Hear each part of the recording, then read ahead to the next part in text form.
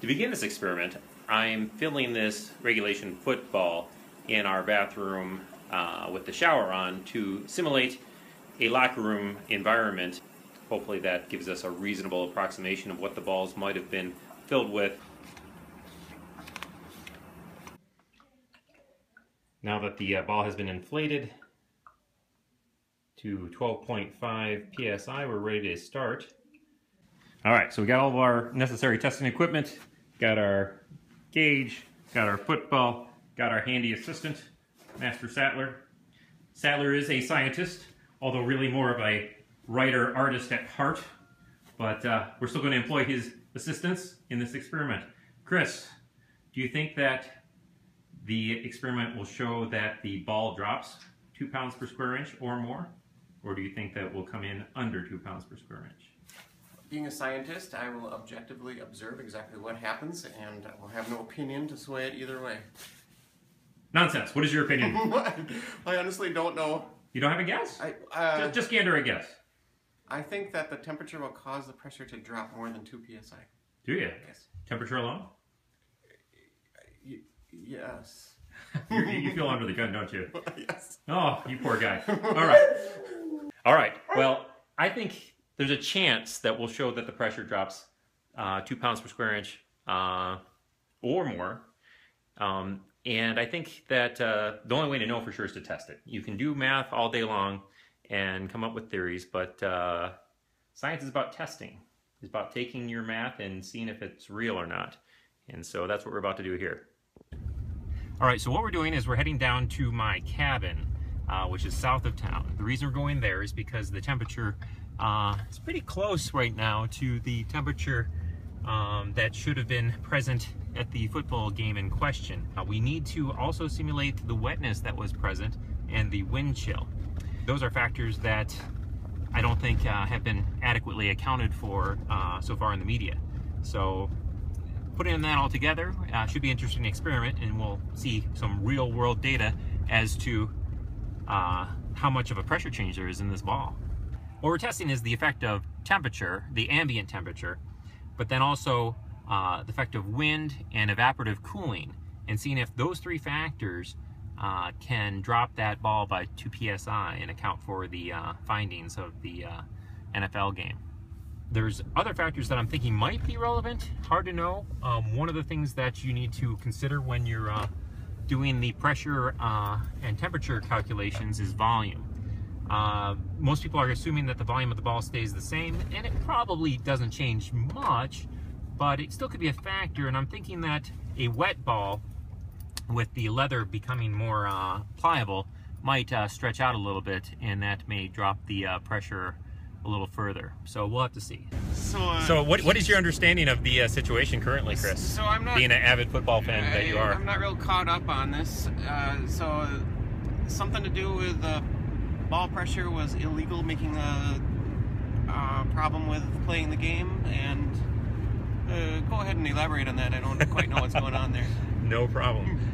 11 out of 12 footballs were found to be 2 psi below what is regulation. 12.5 is the regulation pressure, and they were all but one were 10.5 psi. And so the question is why?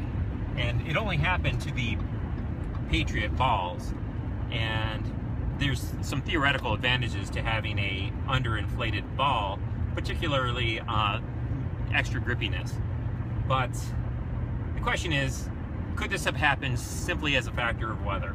And that's what has been postulated. Most people say no, weather couldn't have accounted for it. It had to be cheating.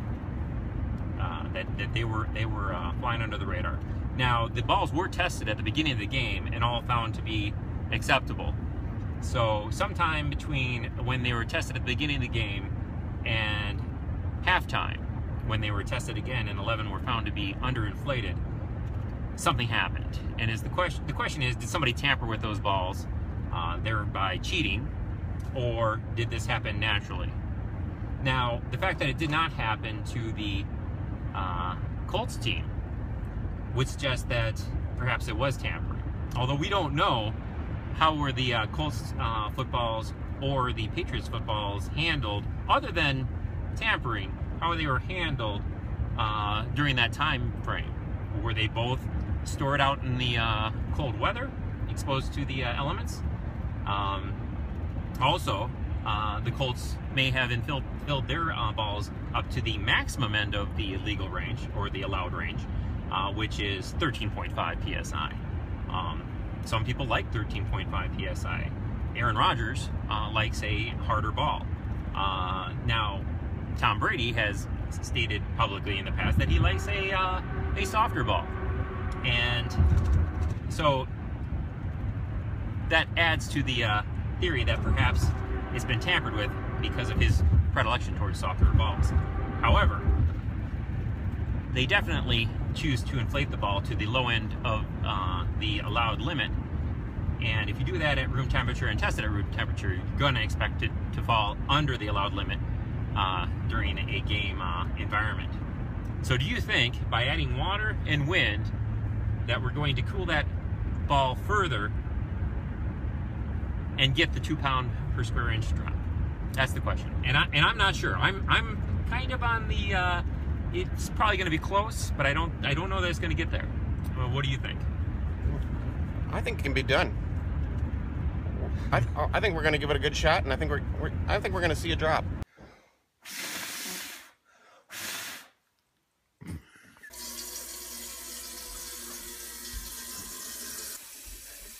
All right, that should be good. All right, we are right in the sweet spot. Oh shoot, I forgot the pillowcase. Be right back. Oh, I have a pillowcase right here. Whoa! I did not forget the pillowcase. I'm sorry, what was that again? Oh, well, I was explaining that fudging the conditions of the experiment, sometimes that's just what you got to do. Fudging the data, that's cheating. Fudging the conditions of the experience, well, that's just the process of science. I hate to do this fine football, but it's for science.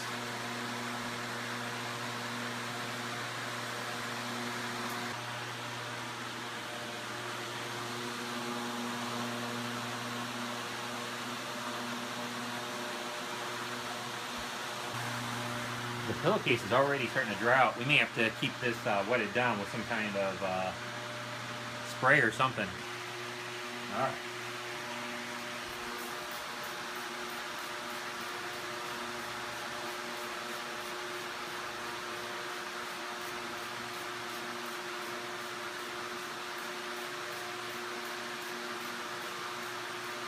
This is inefficient.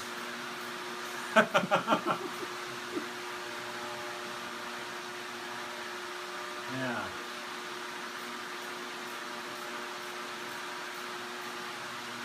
No idea.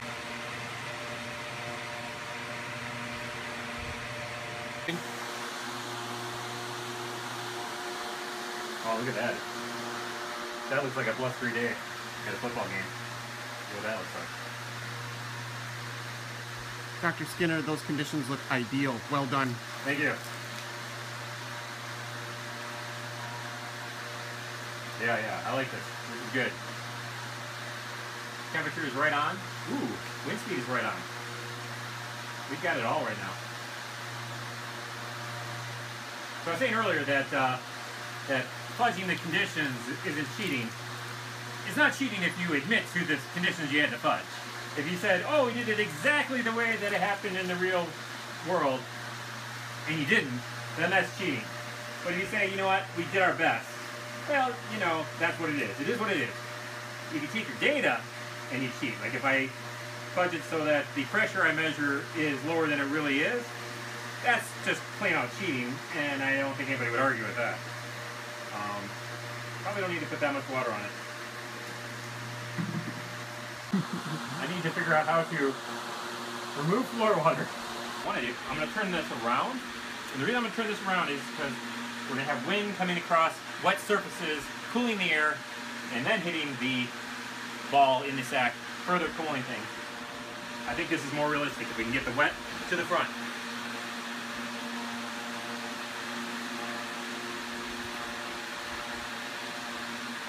There we go. In some places in the country, they actually use evaporative cooling as air conditioning.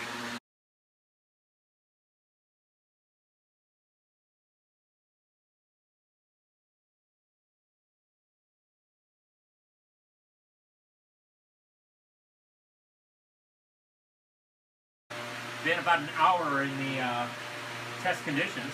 Let's see what the pressure of the ball is.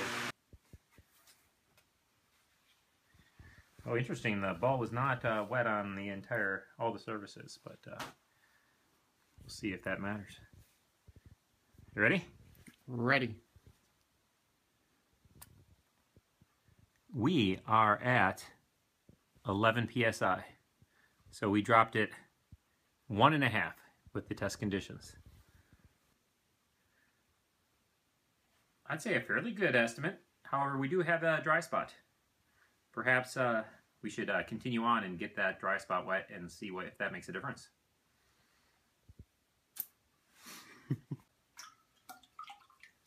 Yeah, that spot was really dry. I wonder if that was the spot that was towards the fan or away from the fan.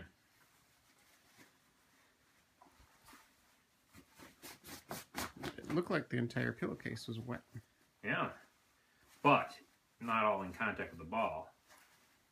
And we weren't constantly soaking it with water. So now I've got it pretty well contacting all the ball surface. Boy, this is cold. We should check the temperature on it. We'll get started here again. We'll only do this for maybe 20 minutes and see what we get there. Maybe, just maybe, it'll drop the full 2. All right, let's see what temperature it is before we start the fan up.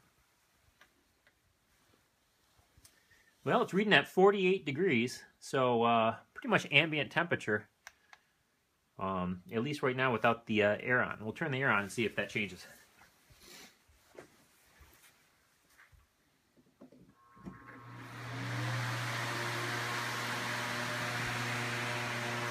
So with the wind blowing on it, now it's reading quite a bit cooler. You can see we've only had the wind or the fan blowing for a few seconds, and it's already dropped from 48 down to 46. Now down to 42. Clearly, wind and moisture is a big factor here. All right, we gave it another 20 minutes. This time we hopefully got the entire ball wet. And we'll see if that dropped our pressure any further. Let's also see what the temperature of this ball is now that it's had time to chill further.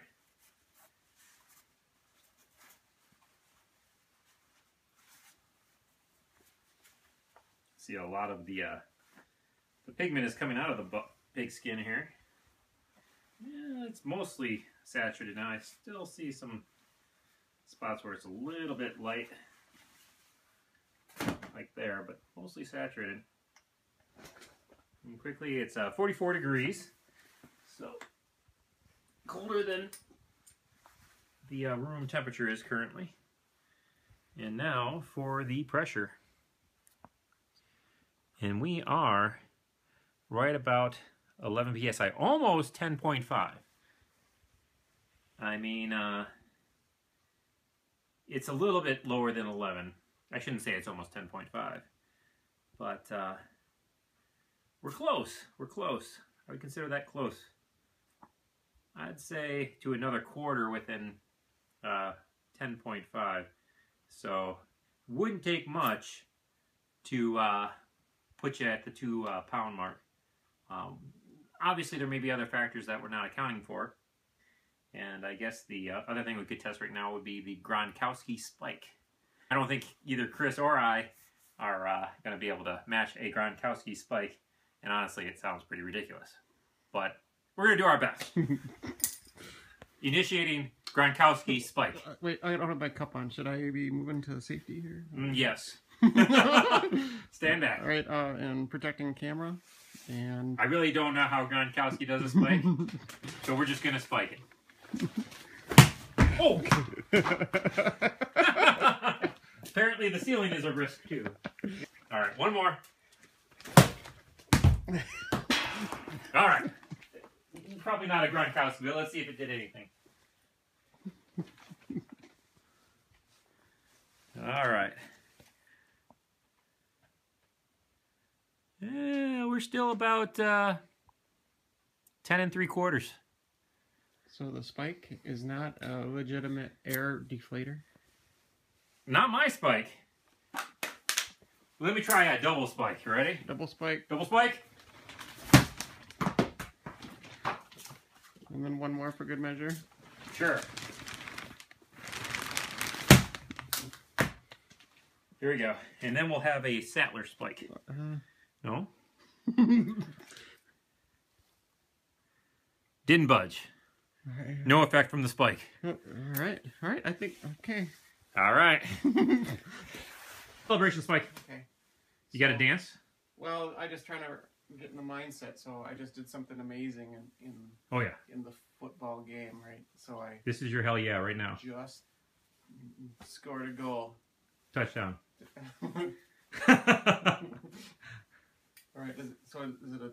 Do you like to have the point first into the spike? I think that's more of a yeah. center of. I've been the ball doing spike? point because hence the name spike. However, maybe he has a flat. You're Try a flat spike just to vary things up. yeah. Being scientific and all. Here we go. Make sure that vital areas are covered in case it goes in a weird direction. Vital areas are covered. Nice. One more. One more. Okay, we did the flat. Now we'll do the spikes. This one's gonna be a little more erratic, probably. Celebration. I'm happy. Getting played a lot. Nice. Oh, that felt really good. All right. I'll give you the honor.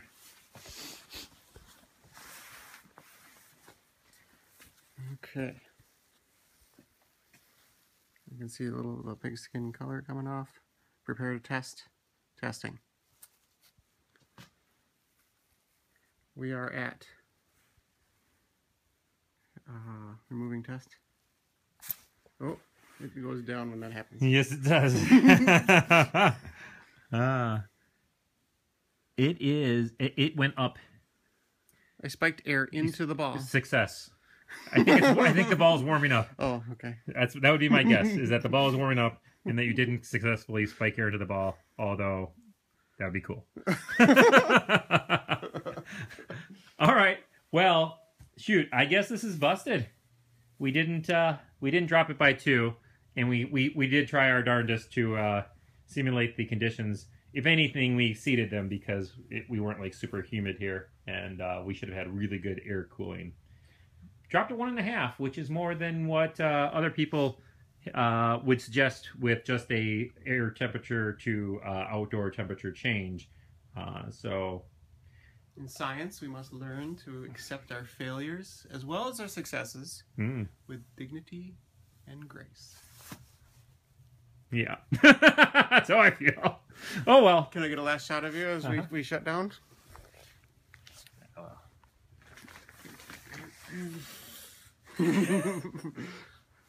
Excellent work, Dr. Skinner. You are a scientist. And